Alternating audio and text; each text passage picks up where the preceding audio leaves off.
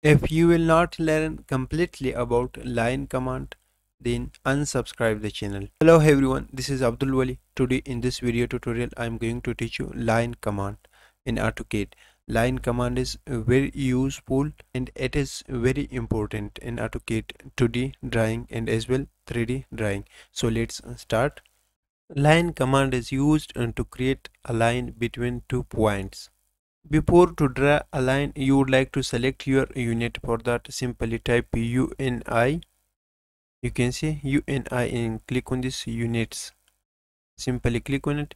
And now here different options are available. Length type, you can see this length type decimal. If you want to use meter, centimeter, kilometer, then select this decimal. If you want to use feet, inch, so you would like to select this architecture. So now I am going to use feet and inch, so I would like to select here architecture and here inch and then press simply OK. And after that select your line command. To select the line command, for that simply come to this ribbon panel and click on line. You can see this line, or simply type L and press enter. You will select this command. So now simply click on it. After selecting line command, now specify your first point. It means that to specify your start point from where you want to start your line, simply click here. Let's start my line from this point, you can see. And now specify your second point of line, or specify the end of this line. So now I would like to draw it by default, so let's click at this point, you can see. Click simply here. Now you can see line is finished here. If you want to draw another line, you can draw, simply click here. And if you want to finish the line, for that simply press the space button. Simply press it, command will finish. Now you can see command is finished and this is a drawn line. If you want to draw complete horizontal or vertical line, for that you would like to own this ortho. You can see this ortho, so it would be on. Simply click on it. It will show in blue color, so it is on now. And after that select your line command here from ribbon bar, click on it, and now specify your start point. And now you can see your line is horizontal, straight horizontal. And if you want to draw vertical, come to down. Yeah, now you can see it is completely vertical. So simply specify your second point. This is my second point, and now you can see this is our horizontal line. And to draw vertical line, come down and simply click here. Now you can see it is completely vertical line. So then specify your second point. Let's click here. Now you cannot draw slope line. If you want to draw slope line to connect here, so for that you would like to off the R2 and click on R2 to off. You can see here, simply click on it, and now simply come here and click here and then press the space to finish the command. Now you can see this is your round shape. And after that now I would like to draw 100 feet line.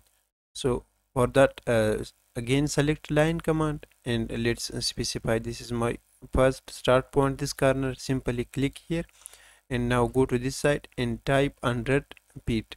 Now type 100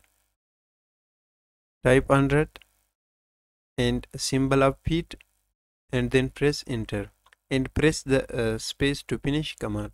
Now you can see this line having 100 feet length.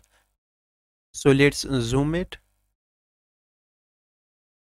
and now draw another line with 50 feet. So let's click here and specify this is your start point, this corner, and come down on the ortho to be vertical. And now type 50 feet, 50 and symbol of feet, and press enter, and then again press space or enter to finish the command. Now you can see this line having 50 feet length and this line having 100 feet length. So let's click on this dimension command and select this line. Now you can see it is 100 feet, and then select this line, check it. Now this is 50 feet.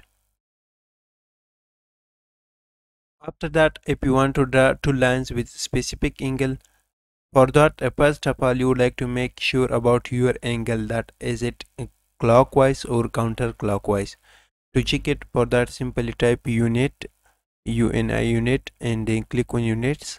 and now here you can say it is counterclockwise. They will consider our angle counterclockwise. If I click here and on this option, they will consider our angle clockwise, but now our angle will be unclockwise or counterclockwise. So after that, click on line command and let's start from this point and come to this side on the ortho to be horizontal line, and then type 20 feet